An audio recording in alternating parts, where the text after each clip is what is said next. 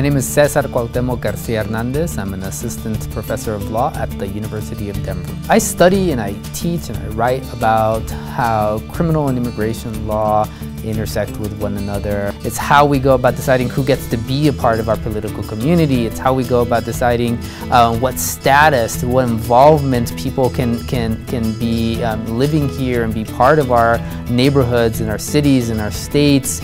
I've been studying the way in which imprisonment is used to enforce immigration law for the last several years. There's never been a more important time to study immigration law in my life.